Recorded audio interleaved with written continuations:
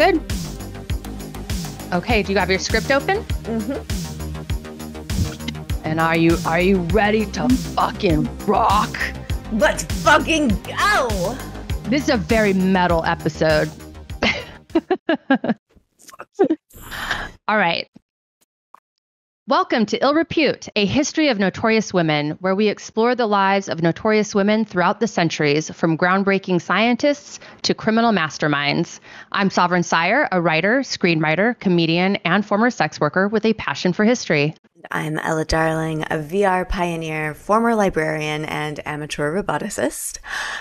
Who are we going to be discussing this week, Sabi? This week, we're talking about Olive Oatman, a Mormon settler that was abducted by the Yavapai and later adopted by the Mojave before being returned to settler society.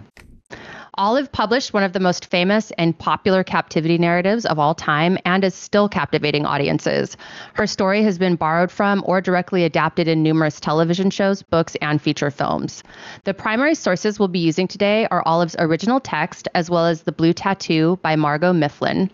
I want to prepare our audience. This episode is dense and will be broken into two parts to allow us time to really dig into Olive's story because it is exceptional. Also, I'd like to give a content warning at the top of the episode. We will be discussing a massacre with child victims, sexual violence, the extermination of indigenous peoples, as well as the Mormon religion.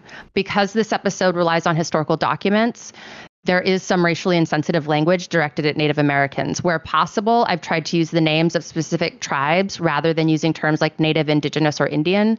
Where Indian is in place names or historical texts, I've retained it. Otherwise, I've used specific names for the peoples discussed.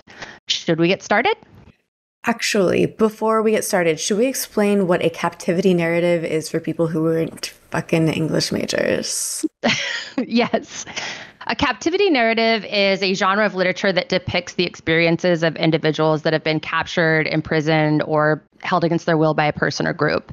These narratives often focus on real-life events and offer firsthand accounts of captivity, though fictional captivity narratives also exist. The narrative typically begins with the capture of the protagonist, often in a sudden or violent manner. This event serves as a catalyst for the ensuing story. Once captured, the protagonist experiences a significant loss of freedom. They are separated from their familiar surroundings, family and friends, and forced into an unfamiliar and often hostile environment.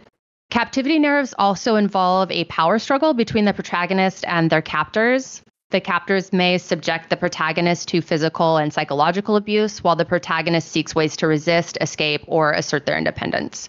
The protagonist must navigate the challenges of captivity, developing survival skills, and adapting to their new circumstances. This can involve forming alliances with other captives, learning the captor's language or customs, or finding ways to manipulate their captors. Captivity narratives also explore the psychological and emotional toll of being held captive. The protagonist may experience fear, trauma, despair, and a longing for freedom. These narratives often delve into the protagonist's internal journey and their attempts to maintain their sense of identity and sanity in a hostile environment. A common trope is the protagonist's quest for escape or their eventual liberation. This can be a climactic moment in the story where the protagonist overcomes obstacles and finds a way to regain their freedom. Captivity narratives often include moments of reflection and introspection, where the protagonist contemplates their experience and draws moral or philosophical lessons from it. While captivity narratives have existed as a genre since the Bible, they became really popular during the 17th and 18th centuries in North America. This period coincided with the colonial expansion and conflicts between European settlers and Native American tribes, as well as the transatlantic slave trade. The colonization of North America and the encounters between different cultures resulted in frequent instances of captivity. European settlers, particularly along the frontier regions, faced the threat of Native American raids and warfare. These stories appealed to readers' fascination with tales of adventure, danger, and the unknown. The accounts of captives held against their will by unfamiliar cultures and landscapes offered an exotic and thrilling backdrop for storytelling. Many captivity narratives were imbued with religious and moral overtones. They often presented the captives as righteous individuals who endured suffering and hardships while maintaining their faith. These narratives reinforced religious beliefs and served as cautionary tales for readers, emphasizing the virtues of piety and the dangers of straying from the righteous path. Some captivity narratives were used as propaganda tools to further colonial interests. They depicted Native Americans or other non-European groups as savage and cruel, reinforcing stereotypes and justifying colonization efforts. These narratives served to both entertain and promote a sense of superiority among European readers. Captivity narratives have continued to be written and studied in subsequent centuries, albeit with varying degrees of popularity. I mean, one of my favorite modern day captivity narratives is Zola. Do you remember that?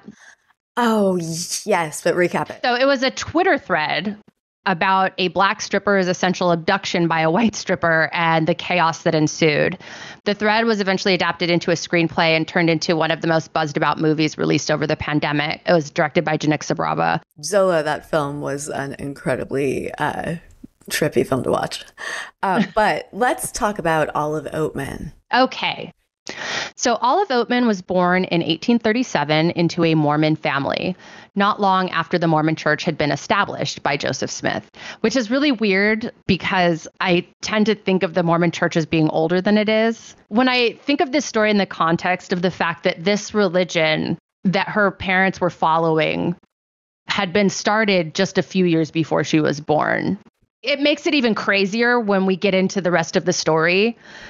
To sort of keep that in mind. It's the America of Christianity. It's the, you forget when you go to Europe that, oh, wow, this McDonald's is older than my country, or Mormonism. Yes. Okay. We have to get into some background about the Mormon church to understand the circumstances around which the Oatman family decided to leave Illinois and head out west. So this is kind of a little primer just on one of the bigger emigration patterns that happened in recent history, which was the Mormon immigration to the West. So Joseph Smith was born in 1805 in Sharon, Vermont. In the early 1820s, he claimed to have a series of visions and spiritual experiences culminating in an encounter with God the Father and Jesus Christ. He said he was chosen as a prophet to restore the true Church of Jesus Christ. In 1830, Smith organized the Church of Christ, later renamed the Church of Jesus Christ of Latter-day Saints, in Fayette, New York. The church quickly grew and faced persecution and opposition from various sources due to its unorthodox beliefs and practices, most notably polygamy or plural marriage. In the same year, he wrote the Book of Mormon. In 1839, just a few years after Olive Oatman was born, the LDS Church, which is what I'm going to call it from here on out, settled in Nauvoo, Illinois, where Joseph Smith served as the mayor of the city. During this time, Smith introduced doctrines such as baptism for the dead, plural marriage, and the concept of exaltation. Exaltation? I've never heard of that. I know, me either. That's why I was like, let's talk about it. I feel like one of these things is not like the other. What on God's green earth is exaltation? So understanding why Mormons were viewed as other comes down to these three beliefs: baptism of the dead, plural marriage, and the concept of exaltation. So I figured we should just get into what those are so that people have a frame of reference for the shit show that is about to ensue when these people get on the fucking road together. All right. So in the context of the Mormon Church, baptism for the dead refers to a unique religious practice where living members of the church are baptized by proxy on behalf of deceased individuals. This ordinance is performed in Mormon temples. The belief behind baptism for the dead stems from the Mormon doctrine that emphasizes the importance of baptism for the remission of sins. According to their teachings, baptism is a necessary step to enter the kingdom of God. However, the church also believes that not everyone has the opportunity to hear the gospel and be baptized during their mortal lives. To address this issue, Mormons perform baptisms for the dead by standing in as proxies for the deceased individuals. They believe that the souls of the deceased can choose to accept or reject the baptism in the spirit world. It's important to note that Mormons do not believe this practice forces the deceased to accept the gospel or the baptism, but it provides them with the opportunity to choose. Mormon members gather genealogical information about their deceased ancestors and relatives to perform these proxy baptisms. The church maintains extensive genealogical records, and they encourage their members to research their family history to identify those who have not been baptized and offer them the opportunity through this ordinance. So I know that I promised I was not going to laugh at Mormons because I'm not about mocking people's religious beliefs, but that is some wild shit. I feel like this is that's a step away from Jay-Z Night. I mean, continue. Been done in other I feel like this is like something that the Catholic Church did at some point, or I don't know. It just feels very. I mean, the Catholic Church sold indulgences, and in the Catholic Church you have sainting, right? People can be sainted, and you can't be a saint while you're alive. It's something that has to happen after you're dead. So that would be an example of something sort of similar. Sainting is like the opposite of a Nobel Prize. Yeah. Sorry, that was a joke. I get all of that. It just feels like, I think it sounds really ridiculous, but I am also an atheist, so it all sounds a little bit batty to me. But like, it just seems like a new flavor of crazy that isn't that far off from the other flavors I've heard. Just this one little chunk. I'm not saying as a whole. This one little nugget. Well, I'm just like, this just sounds like an MLM boss bitch yourself into the fucking sun kind of tactic. I mean, talk about expanding your numbers. I've done a lot of research on my family. I can trace my family all the way back to the 1500s. And a lot of those records are held by the Mormon Church. And so if you've ever wondered why, or you've heard that the Mormon Church has the biggest ancestry archive, all of that kind of stuff, this is why. Yeah. But it's a very like MLM kind of thing to do. It's very giving like Lululemon vibes. You know, surely you must know like 30 people that would be interested in selling these leggings. Mm-hmm. And then you could be, I'll be your upline, and then you'll be my downline, and then you'll get your own downline. It's like an MLM. I mean, it ruins your life, and it does kind of fuck up your entire social circle and alienates you from your friends and family in similar ways. But yeah, I don't know how. Like, I made a couple Brigham Young jokes, so like, you know what? It's kind of hats off. Like, we're going a little ham on the Mormies. Okay. Ham on the Mormies, as I like. That's my favorite brunch item to order. Moon over my Mormies. Mormies over my hammies. Moon's over Miami. That's what we're talking about. Moon's over my hammy, right? That's the joke. Yeah, but it's just Sprite and orange juice. Yeah. Exaltation refers to the ultimate goal of human existence and the highest degree of glory that individuals can attain in the afterlife. It is closely linked to the doctrine of eternal progression, which is a core belief in Mormonism.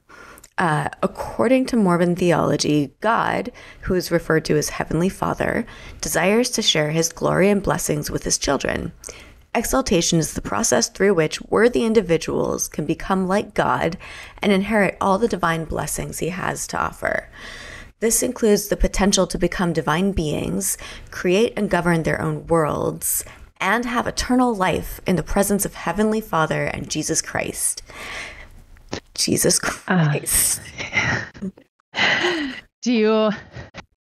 So what they're saying is that when you die and you go up into heaven, and God is there, and he says, I want to make you a god, and you can have your own world that you're in charge of. Your downline?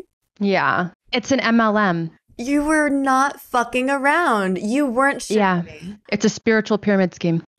Wow. This is so easy to see in a religion. So you understand why when the Mormon Church was founded, why people didn't like Mormons. These beliefs that sound crazy to us sounded just as crazy to their contemporaries that were Baptists or Catholics. This sounded crazy. This sounded like a cult. It sounded made up and antithetical to a lot of other Christian doctrine. This idea that you would get your own world to rule over, and to a 19th century farmer person, that seemed a little uppity. Just a little bit blasphemous, doesn't it? And I mean, humorous, presumptuous. Yeah, it's a little. Put yourself on the level. It's a little aspirational of Heavenly Daddy. I found one of my ancestors a census card, and it said occupation, and it said just a farmer. That is the most conspicuous shit. What kind of drugs were they running? Just a farmer. That was the ethos of the era. You didn't have aspirations. So I think there was a lot going on around Mormon beliefs. But this idea of being able to have your own world is really going to feed into kind of settling and immigrating and finding a new place to establish the Mormon religion and kind of create its own state, sort of it's a mirror, as above, so below, that kind of thing. That is Wait, is that a thing in Mormonism? Because that's a thing in Satanism. It is? Yeah. I don't know anything about religion. As above, so below? Yeah, that's like on a lot of the Baphomets. That's also a religious principle, which is that the earth is a reflection of the heavenly kingdom, that kind of thing, which is, I think, actually where that comes from. Yeah. So... but anyway, the Satanic Church that some like Hot Topic goth Gen Xer founded 20 years ago or whatever was the originator of that one, probably. But I just think it's crazy that God thinks they can handle having whole worlds, but can't handle like having a Coke Zero because of the caffeine content. Well, be in the world, but not of it. Right. Yeah. So the belief in exaltation is founded on several key doctrines in Mormon theology. Divine potential. Mormons believe that all humans are spirit children of God and that they have the potential to become like him through faith in Jesus Christ, obedience to his commandments, and following the principles of the gospel. Eternal marriage and families. Mormons believe in eternal families. Through temple ordinances, marriages can be sealed to last beyond death, uniting families together in the afterlife. This sealing is considered a necessary step to achieve exaltation. Temple ordinances. Mormons believe in performing sacred ordinances in temples, which are distinct from regular meeting houses. These ordinances include proxy baptisms for the dead, eternal marriages, and other rites that are believed to be essential for exaltation. Celestial kingdom. Mormons believe in different degrees of glory in the afterlife. The highest degree is the celestial kingdom, where exalted beings dwell in the presence of God. This kingdom is seen as the ultimate destination for those who achieve exaltation. For religion, it seems really focused on the heaven part. Yeah. Like really like granularly. This is like scientists in the 16th century building orreries to show the different sections of heaven. Back in the day, they used to have these very elaborate three-dimensional winding machines. How would you, like an orrery, how would you describe that? It's a tooth and cog wheel design that you turn a crank and it would make all the planets spin around at their orbit. But they would, since they didn't know what the universe was like, what they were postulating was like the different layers of heaven. Okay. And so it would like kind of move them all around. And so it was a thing you could crank it by hand and it would kind of put the entire cosmos into motion. And a lot of scientists would have them. You can buy them they sell them on Amazon now. I mean, they're still kind of just like a fun, kitschy thing to have in your house as like home decor. But they used to take the topography of heaven very seriously. And so it's very reminiscent of this idea of the degrees of heaven, what happens in this place, the different orders of angels, this really kind of, I mean, it is sort of like an MLM where I'm a tier 5-star princess. I'm just trying to get to tier 3 unicorn. Seems very similar. So I'm calling this is a spiritual MLM. I think you called it. Exaltation is not viewed as a given, but as something that individuals must actively strive for and be found worthy of through their choices and actions in this life. Mormons believe that all individuals will receive some degree of glory and blessings in the afterlife, but exaltation represents the highest and most coveted state of being in their theology. Well, I should say. So it's pretty grand. Here, have your own world. I'm just imagining, like that episode of Black Mirror, some neckbeard lost in a VR headset, just making people dance around and do their bidding. And the idea of giving people their own worlds, it seems like a very kind of dubious thing to strive for. It seems like striving to achieve a state wherein you become a god is a little spiritually threadbare. little bit? Yeah, God complexes are not usually something that you like, that's not a compliment typically. Yeah. So, I mean, a lot of this stuff is just part and parcel of pretty much every religion, which is do good acts, be faithful, you will be rewarded in the afterlife. It's not that wildly different, but some of the doctrine gets a little weirder, and we'll get into that later. Yeah, yeah. I mean, baptizing the dead is already kind of a little weird. A lot of the sort of thought problems that people would have with Catholicism or baptism is you have a baby and the baby dies before it can be baptized. Does that mean it's not going to heaven? And for a long time, the Catholic Church was like, yeah, no, they're in limbo. Yeah. Sorry. So it seems like in a lot of ways you can see how it's like a bunch of patches to fix perceived problems in the other established religions. Where it's anticipating these things. Baptizing the dead doesn't strike me as weird because, like, any weirder, I guess, than the concept of baptism to begin with, which is, if it's your religion and you grew up in it, it makes complete sense and it's normal. But were you bathed in the blood of Jesus? I was not. I remain a heathen to this day. So doing that for the dead, especially like in a circumstance like you said, where, a mother lost their child, and as far as the Catholic Church says, your baby is fucked, and it bummer for them. Anyway, onwards. I don't know. Well, yeah, because people would ask those thought questions. What about people that haven't been able to hear the gospel? Like when they die, do Cherokee people that had not heard has anyone that was born before Jesus Christ, did they all go to hell? Like, there were these kind of thought problems when you're dealing with any religion. As soon as you start thinking, you start having problems. So. Right. Yeah. But I guess the other part of it, as someone who is sort of in a place of grieving right now, I kind of understand why people would reach for something like that when you're worried about, like, where are they right now and you miss them, and you're just trying to make sense of a situation that is sometimes like senseless and just feels like it is something that will drown you. I feel like something active like that, something that you are proactively doing, that you think in your heart of hearts is doing some measure of good for them, especially if you think that you're like connecting with them, even if you're not having a conversation with them. I guess I just could see why this would help someone who's like really grieving if this is sort of their flavor.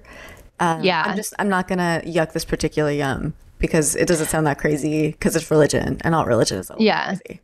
Yeah. No, and I also see the point of like an eternal marriage, if someone loses a spouse and is devastated, that feeling that they would do something that would guarantee their marriage in heaven would serve the same function psychologically. It would just create comfort and also ceremony. People need ceremony around stuff. We're all animals, really. So we need ritual to earmark things.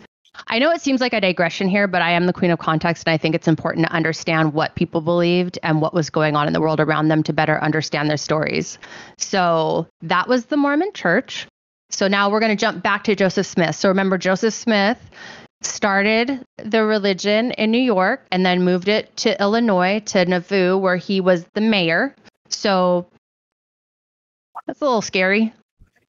Like, it's like a spiritual monopoly, right?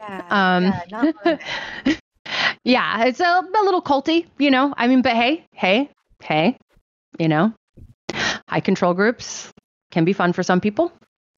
That was 1837, which is like around the time that Olive was born, was like when he moved to Illinois, became the mayor, etc. Mm-hmm. So a few years later, in 1844, Joseph Smith and his brother Hiram were arrested on charges of treason and inciting a riot after they destroyed a newspaper press that was critical of the Mormon Church. They were incarcerated in Carthage Jail in Illinois while awaiting trial. On June 27th, 1844, a mob attacked Carthage Jail, and Joseph Smith was shot multiple times and died at the age of 38. Here's the thing. The 1800s were very fucking metal. People weren't taking any shit. If he needed killing, then that's what you did. It was very much, if you can make it, if you can cash the check that your ass just wrote, then you can do whatever the fuck you want. But if you're not bulletproof, guess what? You can't roll into town, become the mayor, and have your own fucking cult where the guys are marrying multiple women and they're raising the dead and they're baptizing dead people. You have to see how they were perceived by the locals, which is who the fuck are you and what kind of weird shit are you doing? Yeah, I mean, the plural marriage thing was very, very, very no ma'am, no ham. That alone was like, it was prostitution.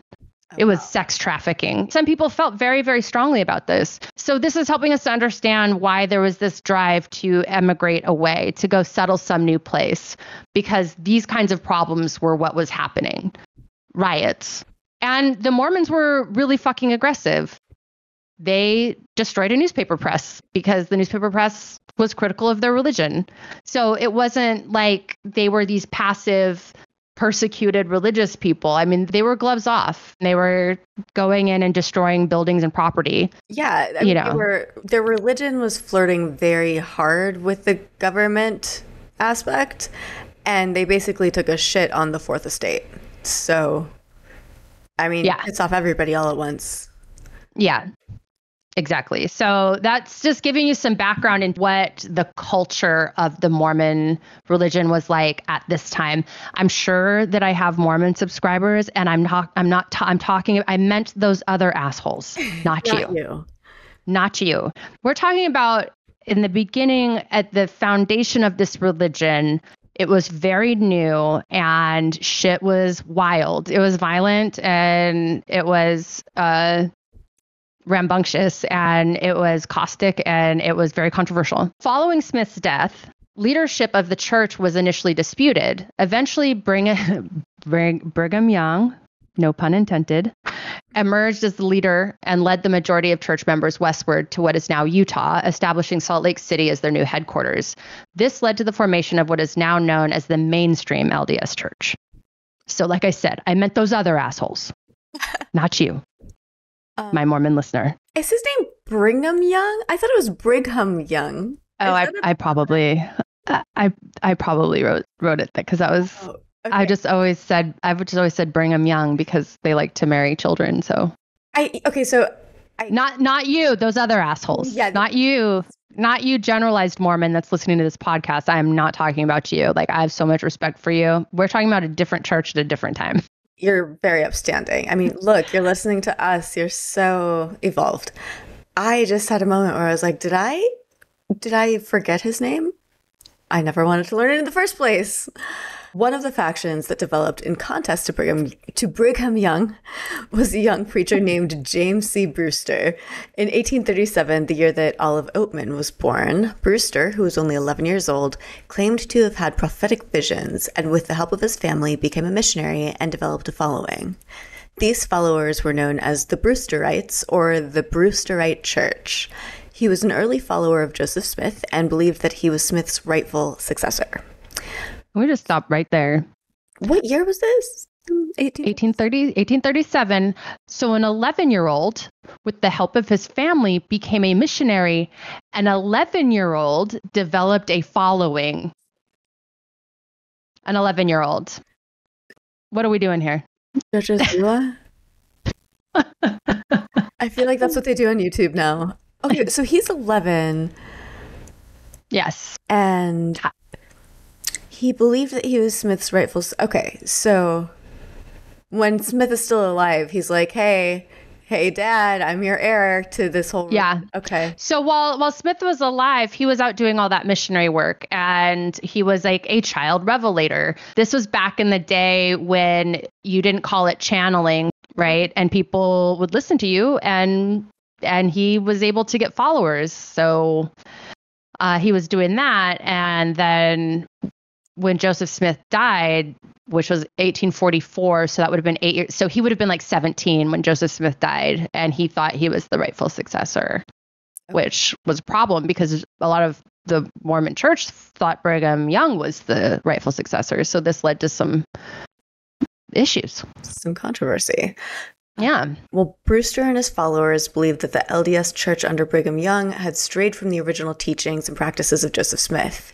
They considered themselves to be the true continuation of the original Church of Christ and rejected the authority of Brigham Young and the mainstream LDS Church. The Brewsterites believed that their leader held the divine authority to receive revelations and lead the true Church of Christ. So him, and uniquely him. Yes. And all those other fakers were fucking loser haters. Yes, exactly.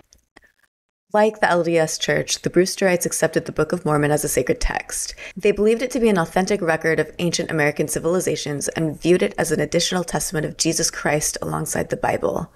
The Brewsterites, like early Mormons in general, held millennialist beliefs. They were not like our millennials, like me, I suppose, refusing to buy houses, check, because they went bankrupt buying avocado toast. Ugh. So sad. These millennialists anticipated the imminent second coming of Jesus Christ and the establishment of Zion, a utopian society governed by the divine principles. The Brewsterites also rejected plural marriage. Good marketing. It's important to understand these beliefs because they had everything to do with why the Brewsterites and the mainstream LDS Church migrated to the West. There was great opposition to the Mormon Church. Basically, like, no one has ever liked these folks. The plural marriage aspect of the religion was and is still considered scandalous, though back then the practice of marrying off children to old men, not so much. I had many relatives that I found that were married off at like 13, 14 back in Tennessee. So, you know, well into like the early 1900s. That was not like the craziest part. Really crazy? Hold up. Minimum marriage age in the United States is, I want to say 13. I feel like it's 12 and it's in Arkansas. Is it? I don't know. That's like today, though. Like, that is absolutely today. 12, ranging from 12 to 17. So getting married at 13 back then, I mean, we can talk a lot of shit, but maybe we should change some of our current laws and make it so that that's not possible today anymore. Oh, we really should. The main reason that it's now legal for children to get married is in the case of pregnancy, to allow or to force the man to take responsibility for his child. Or both of them. Brigham Young, no pun intended, led his people to Salt Lake City, Utah, specifically because it was kind of a shithole. It would discourage interlopers, and the landscape would allow them to build large fortifications against strangers. Brewster, on the other hand, wanted to lead his people to a genuine utopia. So the Oatman family were Brewsterites. Now, I know that seemed like a long way to get around to there, but I just feel like in order to understand this story, the personalities and the conflicts that happen and how Olive handled what happened to her, you have to have an understanding of the environment that she was raised in and the core beliefs that her and her family held. It's like a necessary evil to really kind of get in there and dig around. I don't like having to talk about religion, so it really took everything out of me to bring this information to you guys. And if everyone already knew it, then I guess I'm just stupid. I know none of it. None of it at all. I did not know that Brewsterites were a thing. I'm already learning as we go. I don't know. Side note, I do not open the script document until we record so that I don't have spoilers. So I'm learning just like all of you are as the show goes on. So I'm thrilled and excited. That's what I love about it. Okay, so in 1848, Brewster, who ran a publication called the Olive Branch, a newspaper, posted an ad looking for other saints, which is what Mormons call each other, interested in following him to the Promised Land. Brewster claimed that he'd found a passage in Esdras, a text purported to be from an ancient Hebrew prophet, that the land of Bashan was to be found at the mouth of the Colorado River. He had not been there, and described it as fertile, temperate, and wooded. He got this information from a travel log by an early explorer who had also never actually been there. If he'd gotten his information from, I don't know, a map, he would have seen that he was headed for a desert. This same travel manual described the natives as friendly. This was very different from Mormon doctrine, which was very, very, and I cannot emphasize this enough, very racist. The 1830 Book of Mormon described two warring tribes that both immigrated to North America from Israel. The Nephites were white and fair, and the Lamanites were dark and loathsome. Say less, Joseph Smith, say less. Wow. According to the Book of Mormon, the Lamanites used to be white, and once saved, would return to being white. I know, it's a lot. Strap in, because we're going to the 1850s. Woo! I hate it already. This is not fun. Yeehaw. Howdy, folks. Olive's father, Royce Oatman, was one of the saints who answered that call. Royce Oatman was born in 1809 in Vermont and raised in western New York. When he was 19, he moved with his parents to La Harpe, Illinois, where they opened a hotel. There, he married Mary Ann Sperry, who also came from a moderately wealthy, educated family. They spent a few years farming before Royce opened a dry goods business, which went belly up in 1842 during a run on the banks. He moved the family to Chicago for a year before moving them back out to another farm in Fulton, Illinois. In addition to being a farmer, Royce was also a preacher. While traveling around Illinois and Iowa, he claimed to have healed several parishioners and decided, when he saw the ad in the olive branch, that he was being divinely called to help establish this Brewsterite Utopia. The Oatman family was large. Royce and Mary Ann had 7 children, and she was pregnant with their 8th child when they sold everything they owned, bought supplies, cattle, and wagons, and headed for Independence, which was actually the name of the town, Independence, Missouri, to meet with the other Brewsterites ready to settle in the land of Bashan. In 1850, several wagon trails were utilized for westward migration and transportation across the United States. The Oregon Trail was one of the most well-known and heavily traveled wagon routes in the 19th century. It stretched from Missouri to Oregon's Willamette Valley, covering approximately 2,000 miles. Many pioneers used this trail to seek better opportunities and settle in the fertile lands of the Pacific Northwest. The California Trail branched off from the Oregon Trail near present-day Idaho and led to the gold fields of California.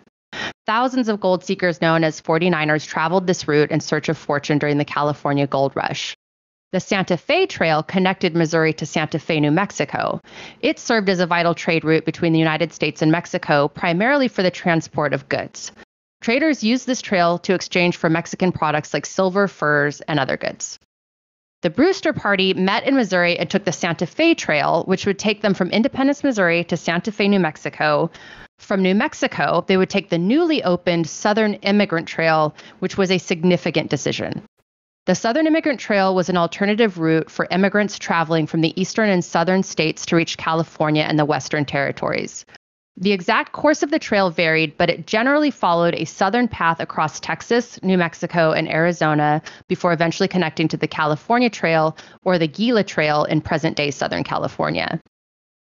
The route was advantageous as it avoided some of the harsh terrain and potential conflicts encountered on other trails. The trail's challenges including traversing vast deserts, river crossings, and encounters with Native American tribes who inhabited the region. Water and supplies were often scarce along the route, posing additional hardships for immigrants. The Southern Trail had been primarily used for military transport during the Mexican-American Wars, which had just ended when the Brewster Party set out from Missouri. Wow. I'm pulling an image of that trail. So it starts in Santa Fe and comes down? Yes. Yeah. So basically it takes you from Santa Fe through Texas, like the Panhandle, I think, and then Arizona. And then it kind of actually takes you through the mountains in like northern Mexico and then like back up into California. There's a lot of territorial shifts happening at this time. You're about to get into why this is a very new trail and not very well trafficked and high conflict zone. It was not good. I'm excited to learn more. The Mexican-American War was a military conflict that took place between the United States and Mexico from 1846 to 1848. It was primarily a result of territorial disputes and differing visions of expansion between the two nations. The roots of the conflict can be traced back to the Mexican War of Independence in the early 19th century, which led to Mexico gaining independence from Spain. The United States had territorial aspirations, particularly in the lands that would later become Texas, New Mexico, Arizona, California, and parts of Nevada, Utah, Colorado, and Wyoming. Tensions rose as the United States annexed Texas in 1845, leading to a disrupted border between Texas and Mexico. The border between Texas, annexed by the United States, and Mexico was a contentious issue. The United States claimed the border was the Rio Grande, while Mexico argued that it was the Nueces River farther north. In 1846, a skirmish broke out between Mexican and American forces near the Rio Grande, and the United States used this incident as a pretext to declare war on Mexico. I had to learn all of this in Texas history in 7th grade. This sounds extraneous. It all plays into what happens to this family. To say it was over, I mean, for some people, it was still ongoing, because you have to keep in mind this is pre-news wires, things like that. So not everyone necessarily got the memo that the war was over when it was over, right? Right. So, and because it's a war-torn area, there's going to be a criminal element just hanging around. So the United States launched a series of military campaigns to invade Mexico and capture key territories. American forces under the command of General Zachary Taylor won several battles in northern Mexico, including the battles of Palo Alto. Can you pronounce that? You're from Texas. Resaca de la Palma. And Monterrey. General Winfield Scott led a later campaign that resulted in the capture of Mexico City, the Mexican capital. The Mexican-American War concluded with the signing of the Treaty of Guadalupe Hidalgo on February 2nd, 1848. Mexico ceded a significant portion of its territory to the United States, including present-day California, Nevada, Utah, Arizona, New Mexico, and parts of Colorado, Wyoming, and Texas. The United States agreed to pay Mexico $15 million in compensation and assumed certain debts owed by Mexico to American citizens. The Mexican-American War significantly expanded the territorial extent of the United States, contributing to the concept of manifest destiny and the idea of American exceptionalism. Most importantly for the Brewster Party, the Southern Trail now ran along the new border between the U.S. and Mexico and would take settlers through territory inhabited by several Native American tribes that had previous little to no contact with white folks and who were now competing with immigrants for resources on their own land. Fighting between Mexicans and Americans also meant that different tribes had been subjected to raids and massacres and formed alliances during the conflict, which shaped their view of white immigrants moving through their territory. Ella, I know you're going to ask what manifest destiny is, so here you go. I know what the fuck manifest. I know, but I already, when I was writing the script, I already knew when you were going to ask, you were like, we should talk about this here. Yes, And I heard your voice going like, we should explain manifest destiny. Mm-hmm. I heard your voice in my head as I was writing this script. You're right. I live with. It's cute. It's cute. Like. The doctrine of manifest destiny was a belief widely held by 19th century Americans, particularly during the period of westward expansion in the United States.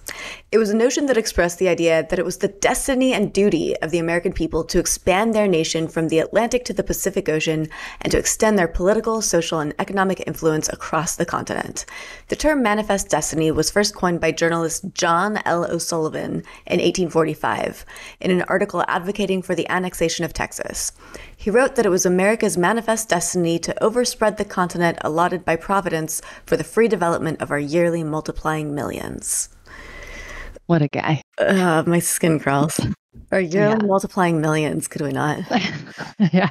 So some key elements, beliefs associated with the doctrine of manifest destiny. God's will. Supporters of manifest destiny often saw the expansion of the United States as divinely ordained, a mission from God to spread American democracy, culture, and civilization across the continent. Superiority and exceptionalism. Many proponents believed in the inherent superiority and exceptionalism of the American people, culture, and institutions. They felt it was their duty to bring these values to less civilized peoples and territories, civilized as in air quotes. Territorial expansion.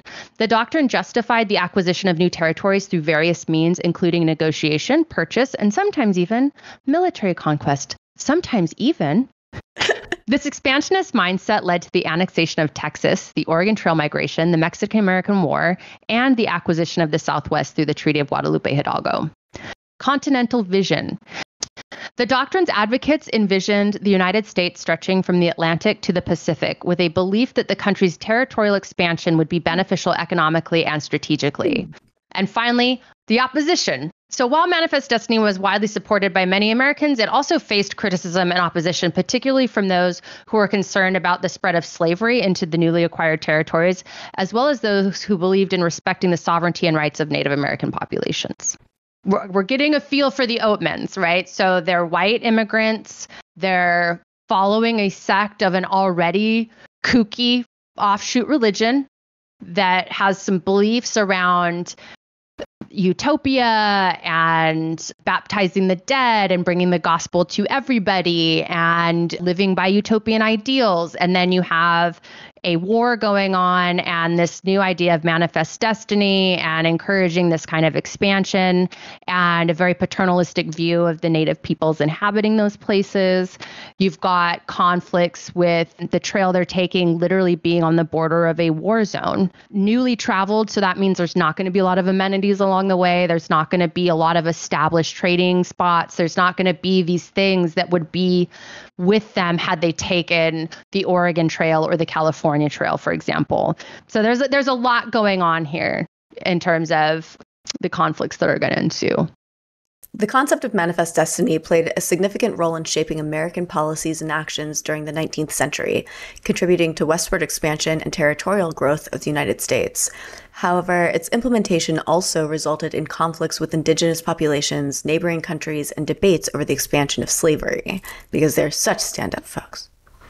A lot of people don't realize that leading up to the Civil War, there was, I think it was Bloody Kansas. Was that Kansas, I believe, was the state where there were a lot of conflicts over who was going to get statehood and whether or not they were going to be pro-abolition or pro-slavery.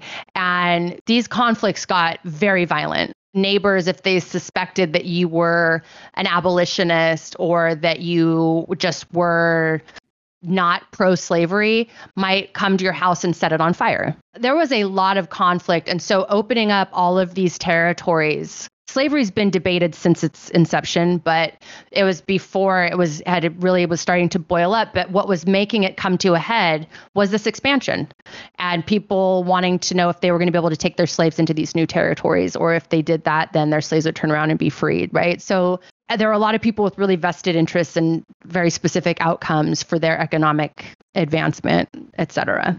Absolutely. It just all feels very Machiavellian. And because it's God's divine plan, manifest destiny says that God is compelling us to expand come hell or high water. And if anybody gets in our way, then it's our job to save them or kill them because, God's plan. And when it's God's plan, then you can really do no wrong along the way because it's in service of God. And that's very chilling. And it's something that is used a lot in history. But yeah. Oh, yeah. Oh, yeah. So common sense should have guided the Brewster Party's decision on which trails to take and where to settle and given them pause before heading into a war zone.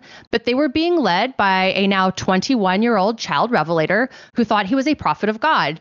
As if being 21 in and of itself isn't reason enough to be wary, throwing Jesus into the mix was a recipe for disaster. Spoiler alert, things aren't going to work out very well for the Brewster Party. Do we feel caught up on context? Absolutely.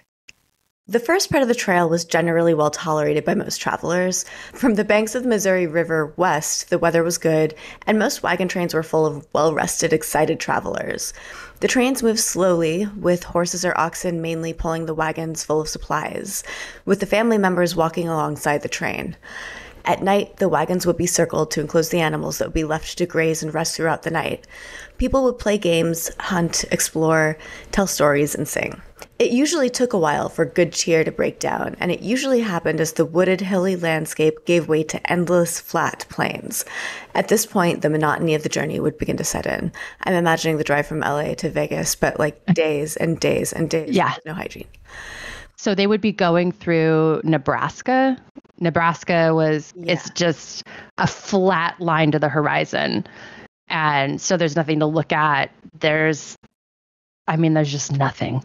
So I was reading Mark Twain's Roughing It, and he spends a lot of time talking about just the psychological kind of intensity of that vast open space and how as a single young man, it was like really cool and exciting and like just amazing.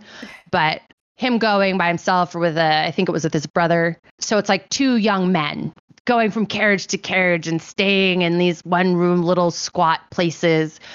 Very fun.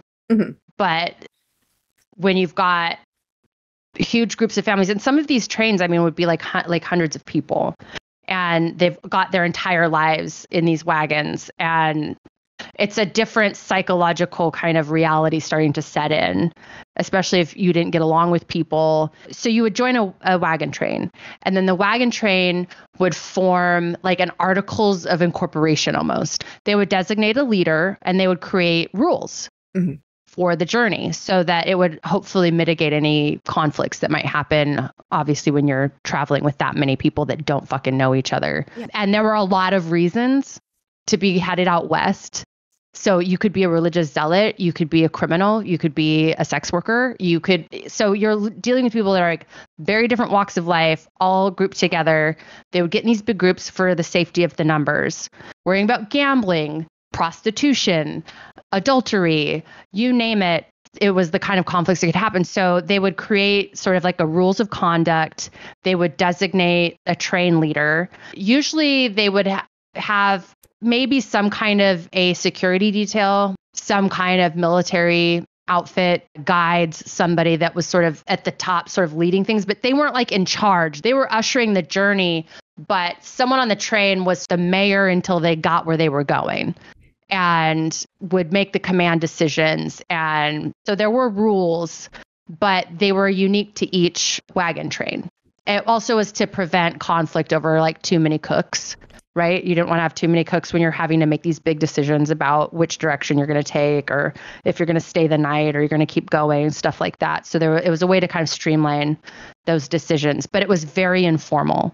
Any real kind of structure or law and order, it was all very, well, why we call things the Wild West, right? It sounds very human, very core human. You establish a social contract to keep people from killing each other, basically. You have someone appointed to oversee it that everybody likes enough to trust to put in that position. You have people to enforce it when it comes necessary, and hopefully everything functions well if everything, works out. Right. The Brewster party made it about 100 miles down the Santa Fe Trail before making camp at Council Rock. By the time the party had reached this place, they were already at each other's throats. Over what, it isn't clear, but apparently putting a bunch of religious zealots together doesn't make for much fun. At this point, several people in the party of 50 wanted to return home, but they were talked into staying the course. They made it to the Arkansas River before they had their first encounter with the natives. The party had made camp on the bank of the river, and one of the party had gone off to hunt antelope and encountered a group of Comanches who were celebrating. The hunters saw that they had all manner of livestock and that they had been stolen. One of the men saw him and approached, but the hunter ran back to camp. A little while later, the band appeared at their camp offering friendship, and when after a while the Comanches started to convene with themselves and raise their bows and arrows, the settlers went for their guns, which was enough to scare them off. So why were they raising their bows? Were they just kind of like talking? Well, I'm going to break in here to talk about the Comanche, because Native people are not a monolith, and different tribes had different reputations and relationships with the settlers. So their first encounter with natives is one of their party goes off to hunt, encounters a group of Comanches celebrating over clearly stolen livestock. It scares him. Then he goes back to camp. The Comanches show up and are kind of making motions towards friendship. And then when the settlers see that they're starting to like arm themselves, and so they pulled out their guns, right? Like this was like, people were sort of prepared for this. You didn't know who you were dealing with, what they wanted, because some native groups were friendly with settlers and some were very hostile to settlers. And most settlers didn't know enough about the native peoples to be able to differentiate the two. The Comanche are a Native American tribe that historically inhabited the Southern Plains region, primarily in present-day Texas, Oklahoma, New Mexico, and Kansas. The Comanche were renowned as skilled horsemen and formidable warriors. They were a nomadic buffalo hunting society that adapted their lifestyle to the vast grasslands of the Southern Plains. The introduction of horses by the Spanish in the 17th century greatly transformed Comanche culture, enabling them to become highly mobile and expand their influence. During the 18th and 19th centuries, the Comanche became one of the dominant powers on the Southern Plains, controlling a vast territory and engaging in trade, warfare, and diplomacy with neighboring tribes and European settlers. They were known for their raiding parties and were often involved in conflicts with both Native American tribes and Euro-American settlers. Today, the Comanche Nation is a federally recognized tribe with its headquarters in Oklahoma. So go ahead, Ella, continue. A few days after this encounter with the Comanche, the Brewster party met a government train that told them they'd encountered another government train that had been raided by the Comanche, with most of their livestock taken and the members of the train with no means of getting home. The party was also informed that they were about to enter a 100-mile stretch of desert without any water reserves or resting places. The party was lucky, however, as they managed to pass this stretch of desert without much discomfort owing to several days of rain that reduced the heat and provided fresh water as they walked, which is very lucky. Yeah. They made it 500 more miles before reaching Morro, the first settlement on the journey into New Mexico. And while nothing much happened during that time, the personalities of everyone in the party began to grate upon each other. It seems they couldn't stop bickering about different religious principles, and that Olive's father, Royce Oatman, was one of the worst. It seems he felt he was in competition with Brewster for the role of prophet. One man that traveled with the party said that if the party had to choose between smallpox or Royce Oatman, they would have all gladly contracted smallpox. You've got America's Next Top Prophet going on while people are trying to fight like dysentery, and his wife is heavily pregnant with 7 children. I can't begin to imagine. That dick game must have been strong because... Do you think he changed No. the single diaper? No, I don't want to insult I can't give it away. I had a great fucking joke, but I'll have to save it till after we... Save it for the stage, darling. Save it. The struggle is real. So they stopped in several Mexican towns along the way and found they had good supplies of meat for trade. However, as they moved along the trail, there was less food to trade and the settlements were increasingly disheveled as they were nearing the sites of various battles during the Mexican-American War. When they reached the forks, the party could choose between 2 roads to take them to the next settlement of Socorro. Brewster wanted to take the road that went through Santa Fe so he could check his mail. Oatman and a few others wanted to take the quicker route, so the party broke apart, with Oatman and a few families taking the shorter route and the others going with Brewster through Santa Fe. He had a newspaper to run, and he needed to keep everyone updated on his journey to, Utopia. He had to publish or perish. All right. So by the time both parties met again in Socorro, they were done traveling together. Brewster claimed that he'd had a new vision from God and that their utopian settlement should be built outside of Socorro, 600 miles closer than the land of Bashan, which was said to be at the confluence of the Colorado and Gila rivers.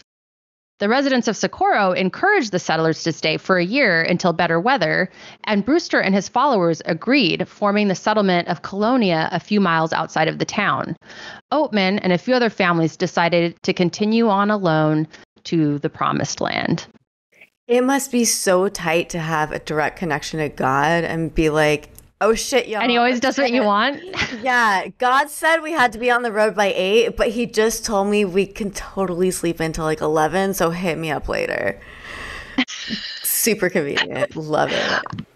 I mean, it kind of reminds me of the story of Jay-Z Knight, where she fell in love with her husband, even though she was already married. But, Ramtha told her that this was actually her destiny. It's amazing that everything she wanted, Ramtha wanted. She just awesome. Really devoted herself to Ramtha, Yeah, she was following all the tenets. In mid-October, they reached the Rio Grande. The route led south through the Rio Grande Valley, then cut west into what would become Arizona, then hugged the Gila River, which at that time marked the U.S.-Mexico border, then cut northwest across the Colorado River at Yuma Crossing, where it merged with the Gila Trail. They were running out of supplies, and the Oatmans had 2 of their horses stolen in the night by natives. By November, they were moving through the mountains of northern Mexico, terrain that slowed them to half of their speed. Remember that time was money, so to speak, in terms of supplies. The more supplies you carried with you, the slower the animals moved, which meant the longer it took to get to where you're going, which meant the more supplies you needed, and on and on and on. They got stuck in the snow, people died, they were starving, and natives approached the camp daily until they woke up one morning to find that a dozen of their animals were missing. The Oatmans had to give up a wagon because they had no animals to pull it, which meant Royce, his wife Marianne, who was by now nearly due to have her 8th child, and his 7 children were all confined to one wagon. Can you imagine? I don't even want to have one baby. Oh my God. I don't want to have a husband. And can you imagine that you're stuck with a husband And 7 of those motherfuckers About to pop. in one wagon. Hormones a-blasting. The smells alone oh my God, it must have been so miserable. The morning sickness alone, I could Oh my God. imagine. I cannot imagine putting my family through this. They didn't have to go. They were farming. This was one of those, we're doing this for my ego. We're doing this for my vainglory because I think I'm a prophet and I'm going to go be part of this new community where I'm going to be somebody. And I think that was a lot of the fighting on the trip. He thought he was going to go on this journey and that he was going to like kind of push Brewster out. And the fact that people would have rather stayed with Brewster and like chose to go with him to Santa Fe, you just see why this probably blew up. So when the snow melted, they made their way to Santa Cruz, which had just suffered a winter drought and a raid by the Apache. They only had pumpkins to trade with the travelers. The Mexicans tried to convince them to stay, but they pushed forward and made it to Tucson by January. They stayed in Tucson for a month, and then the train split again. 5 of the families decided to stay in Tucson and farm until more trains arrived, and 3 families decided to press on, led by Royce Oatman. Remember what we said about this is a war zone? It is not well traveled. There is safety in numbers. They don't have supplies. This is the second time someone's been like, stay here and wait for better weather and for more people. Yeah. So Royce must have been charismatic enough, or they must have been determined enough or whatever, that 2 other families decided to go with him while the rest of the train was like, no, like we followed you this far, but like we're kind of done, dude. Like this is getting a little crazy. They had the common sense to be like, this is like the second town that has said like, you really, really don't want to keep going like until things get a little bit better. Yeah. So the Oatman party pressed on to Maricopa Wells, where shit got real shitty. Maricopa Wells was an important settlement and water source for the Maricopa people, who are Native American inhabitants of the area. Maricopa Wells was a vital oasis in the arid desert landscape, providing a reliable water supply that sustained both the Maricopa people and travelers passing through the region. The site was situated along the Gila River, which served as a lifeline in the harsh desert environment. The Maricopa people used the water from the Gila River for drinking, irrigation, and supporting their agricultural activities. They cultivated crops such as corn, beans, and squash, which thrived in the fertile floodplain near Maricopa Wells. The water source also attracted other Native American tribes, traders, and travelers who utilized the site as a rest stop along their journeys. But after a drought, a hard winter, and an Apache raid, there wasn't much to trade. The other families in the party had finally had enough. They decided to stay in Maricopa Wells and farm until other wagon trains came through that they could join and trade with and ride with safely. Royce Oatman didn't want to wait any longer. At some point in the journey, he had decided that he was no longer interested in the promised land and instead wanted to travel all the way to California to mine for gold. Funny how quickly that happens when faith is tested. Wow. So basically, they get to Maricopa. He's got 2 other families with him. They get there, and then those people are like, nah, dog. And this Maricopa is like not even looking that great. They've just been raided by a warring tribe. And there's already been like a really harsh winter. They normally have a lot of shit. They don't even have a lot of shit right now. So these last 2 families are like, fuck it. And this motherfucker goes, yeah, I think that me and my 8 months pregnant wife and our 7 kids should really do this by ourselves with no fucking supplies, 1 wagon. Men's egos just never cease to amaze me. It is crazy how the business of being a prophet goes hand in hand with extreme main character syndrome. And that's why everyone around him couldn't fucking stand him, because people like that are insufferable. Like, you'll follow. Okay, listen, my joke. What? My joke is, they didn't tell me till the end of the book that he was like 5'2". And I was like, this all makes sense. That dick must have been a kickstand, because he's taking you across the country. He's knocked you up 8 times. Like, that dick must be huge. And he has the audacity to be short? I'm sorry. Pick a what? struggle. Yeah, like you can't do all of those. Oh, he's been dead a long time. I can make the joke. Okay. None of these people are still alive. Spoiler alert, it takes place in 1845, not 1850. They've been gone a long time. Or they live on, running their own little universes. They're on the VR headset in the sky. The Maricopa tried to warn the Oatman party off of traveling the Yuma Trail alone, but Royce decided to risk it anyway. Who can say what his motivation was? With a wife that was due any moment and 7 motherfucking children, what would drive him to continue toward California when the safety of numbers was in Maricopa Wells? The Yuma Trail was basically a war zone at this point.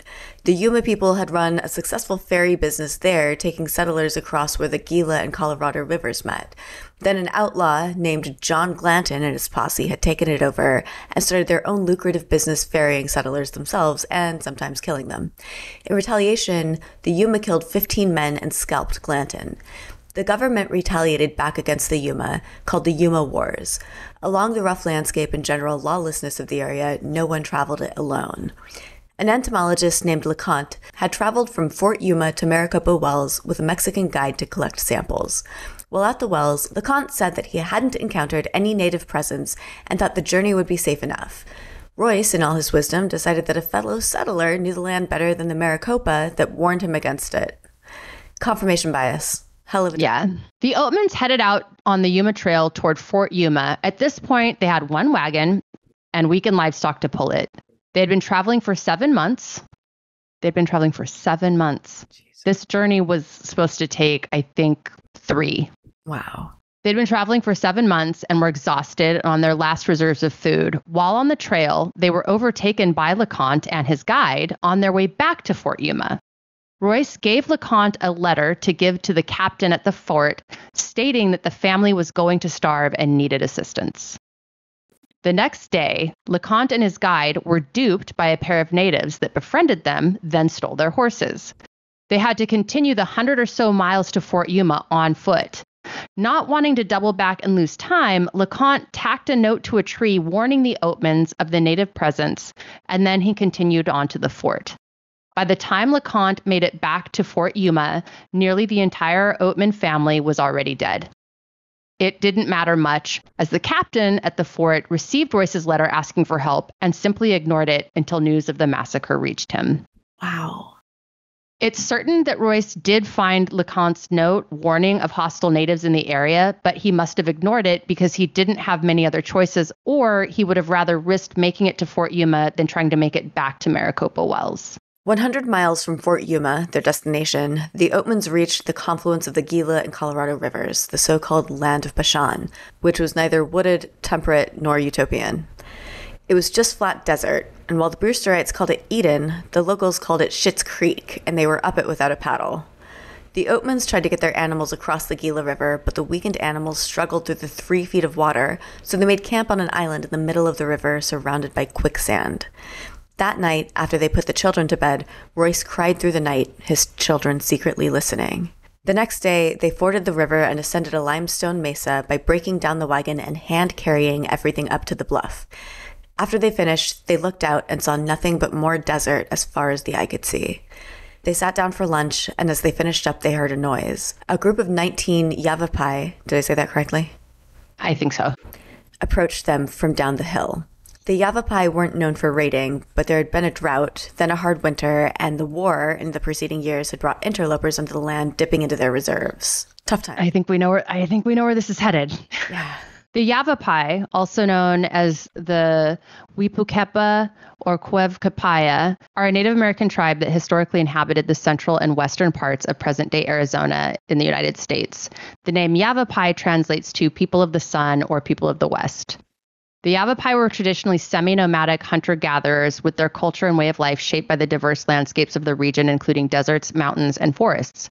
They relied on gathering wild plants, hunting game, and fishing in rivers and streams for sustenance. Their social organization was based on small family groups and bands led by a headman or a chief. The Yavapai were friendly with the Apache, Comanche, and Yuma, and Mojave, and enemies of the Maricopa and Pima peoples. While they weren't known for raiding, they hadn't taken to horses like the Apache and Comanche. They were considered fierce warriors. They helped the Yuma in their fight against the U.S. military and the Glanton gang over that ferry, but they were relatively unknown to settlers because they had avoided nearly all contact with white travelers. The Yavapai asked the Oatmans for food, and Royce refused, explaining that his family would starve if he gave away any of their food. It only took a few minutes to grab 14-year-old Olive and her 7-year-old sister Marianne and bludgeon the rest of the family to death. Wow. Fuck. I think this is a good time to break for part 2. Yeah, Royce really, he died kind of by his own hand. By his own hubris and pigheadedness and willfulness and utter disregard for the well-being of anybody but his fucking dream. So I've read her original Captivity narrative, which was largely ghostwritten by a preacher, but we'll get into that in part 2. It's not clear what the fighting was about. I think people didn't want to speak ill of the dead. I think there were a lot of reasons why it wasn't exactly clear like what the conflicts were in that wagon train. But what was clear in everything was that the conflicts were almost immediate and that Royce was the thrust of it. And based on the decisions that he made time and again, it seems like his family really was at the whim of his ambitions. Absolutely. He's a farmer. He's got a dry goods store. Now they're in Chicago. Now they're back out on a farm. Now they're going to go find the land of Bashan. Now they're going to take this route. Now, it just seems like everything was like sacrificed at the pyre of his ambition. Which was constantly shifting. Like his goals were constantly shifting. At what point did he decide they were going to go to California and strike it rich? What, gold mining? Right. So it starts out as a religious, zealous movement, which I guess could be maybe more forgiven because you're caught up in the fever dream of spiritual utopia and cult-like aspect to the very, the same thing about QAnon or anything else, being caught up in the fervor of feeling like you're part of a moment or a movement or the truth, the way, and the light, and you're exceptional in some way, and that devolving really quickly into, fuck it, we're just going to go to California and strike gold. And here's the thing, you weren't going to strike gold. That was also a huge gamble. It wasn't just like, let's go to Kansas and have a farm there and we'll just get a lot more land and they'll give it to us free because the government's trying to encourage us to move out there. No, it had to be, we're going to find a utopia. We're going to go mine gold. Like it couldn't be something simple. It was main character syndrome and it had to be some exceptionalism. And it's like this narcissistic, almost, you can't do anything the easy way. Everything has to come from struggle, but when it's convenient to do so. Yeah. You see this in a lot of like megalomaniacal YouTubers and people today still, the same sort of weird, fervor. That's exactly what it was fervor. People were caught up in a fervor when all of those territories were suddenly opened up to U.S. expansion. And there was this big push by the government, this idea of manifest destiny. People really felt like everything was coming to them, that they were on the horizon of something new and amazing and magical, and it was theirs for the taking. And it was a huge shift culturally. So with the Industrial Revolution, and not the Industrial Revolution, but well, no, was this when did we say the Industrial Revolution started? It's like 1860 something is when the Transcontinental Railroad, like that final gold spike is like driven in, and like now it's riven, right? That there's a train can start in New York and end in Seattle, or in Los Angeles, right? Like we've done it. We did it. We crossed the whole thing. Anyone can get anywhere, yes. All by rail. So as people moved away from agrarian life and started moving into cities, class disparity became a very painful and urgent part of daily life. And cities were crowded. There was a lot of disease. There had been a sense of loss from living off the land. There was this sense that you could ascend socially only so much. You could not escape your station in life. The class consciousness was emerging. The appeal of the West was if you were born in humble circumstances, if you weren't of a high class family, if you didn't have an education and all of this stuff, if you could get up enough money to get your shit together and get on a wagon and go out west, you could become anything you wanted. You could escape these class differences, essentially. That was the promise of the West for a lot of people. That's why a lot of sex workers went out there, because the law in the West was whether you're a man or a woman, it didn't matter. If you could make it, if you could rough it, you could do anything you wanted. And so you had sex workers starting brothels and then turning around and running a chain of brothels and becoming very industrious businesswomen. And they were allowed to do that because the rule in the West was if you can handle your shit, you can do whatever you want. And they were offering a lot to the communities, and in a lot of cases, central like hubs for things like healthcare, I think, amongst other things.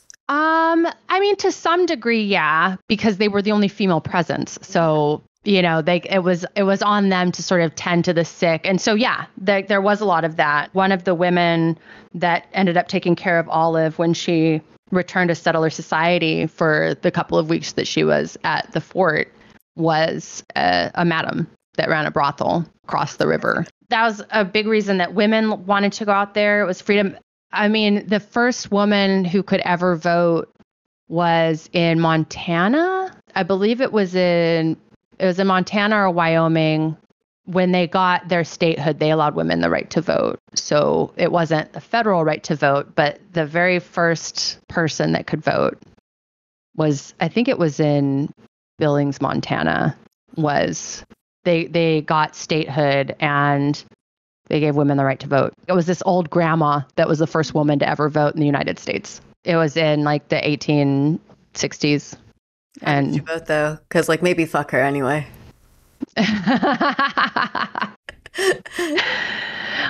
Probably libertarian, yeah. I'm guessing. Yeah.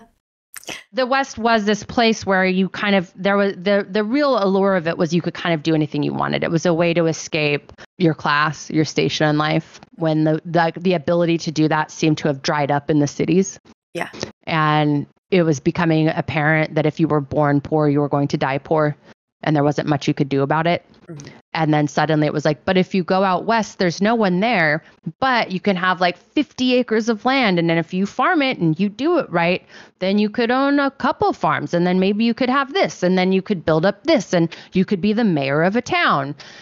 You could start your own town. You could name it after yourself. It was really attractive to a certain type of person, and it was someone that wanted to make something of themselves. Mm-hmm. So I think Royce fell into that category. People that wanted to make something of themselves, people that wanted freedom, religious freedom, and then people that were on the run from the law for some reason. But I think he fell into that category of someone that had a vision for how his life was going to go and that he wanted to be part of something special. I think there's a reason he responded to that ad, and not some other general ad that was just looking for people to join a wagon train. It had to be a wagon train that was going to establish the new Utopia, Yeah. So nothing less than exceptional. Yeah. That is the end of part 1. And part 2, we will get into what happens next, because this is very tragic, but what happens next is really kind of incredible. It's very, very unlike any other captivity story. It's really special. She had a very unique experience. Hell yeah. Okay, I think we're good. I think we did. Hi, guys. It's Sovereign Syre here in the editing booth.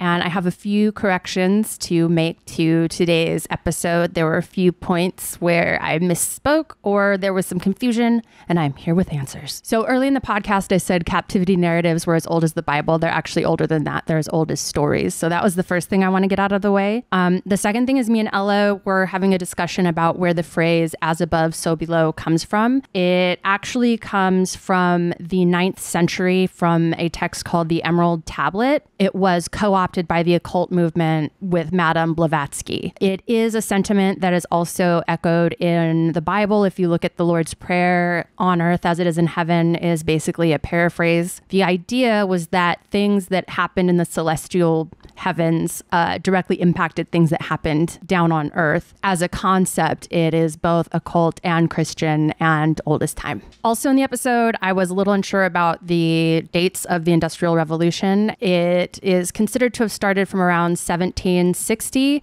to about 1840. So that aligns with when the migrations to the West also started happening. So as soon as people were leaving agrarian life and going into the cities, they were leaving the cities and trying to get back out into the wilderness and back to a kind of agrarian way of life. Also, we were discussing the railroads, and I said that somewhere around the 1760s was when the Transcontinental Railroad was completed. It began construction in 1863 and was completed in 1869. And that is when both railroads coming from the east and west met together, and they actually drove a golden spike into the railroad to commemorate the event. And finally, I was talking about the first woman that was able to legally vote, and I said it was in Wyoming or Montana. It was in Wyoming, and this is from history.com. In 1869, William Bright, a saloon keeper and president of the upper house of the Wyoming Territory, introduced a bill granting all female residents 21 years and older the right to vote. According to the Wyoming State Historical Society, the territorial legislature had already passed progressive measures guaranteeing women teachers the same pay as men and granting married women property rights apart from their husbands. Bright's measure, backing universal women's suffrage, however, would be groundbreaking in the United States. The bill passed both houses of the all-male legislature and was signed into law on December 10, 1869 by Republican Governor John Campbell. The following September, the 69-year-old Louisa Swain, described by a local newspaper as a gentle and white-haired housewife, became the first woman to cast a ballot under the law in her town of Laramie, Wyoming. There was no protest. Quote, "There was too much good sense in our community for any jeers or sneers to be seen on such an occasion," unquote, reported the Laramie Sentinel. The new law also allowed women to serve on juries and hold public office. Esther Morris became Wyoming's first female justice of the peace in 1870, and she tried more than 40 cases during her tenure. Why was this sparsely populated territory on the rough edges of the frontier in the vanguard of women's rights? While Bright and others believed in ideals of gender equality, the Wyoming State Historical Society says there were other factors as well. In a territory where men outnumbered women by 6-to-1 ratio, some hoped the publicity from the measure might attract single women to Wyoming to rectify the gender imbalance, as well as to help it achieve the population threshold required to apply for statehood. Politics also played a role, as some Democratic legislators hoped the bill would put the Republican governor in a tough spot. If Campbell, whose party championed African American voting rights, vetoed the measure, he would look hypocritical. If it passed, Democrats thought women voters would reward them for introducing the measure. And that is all I have for corrections for this episode. See you guys next week.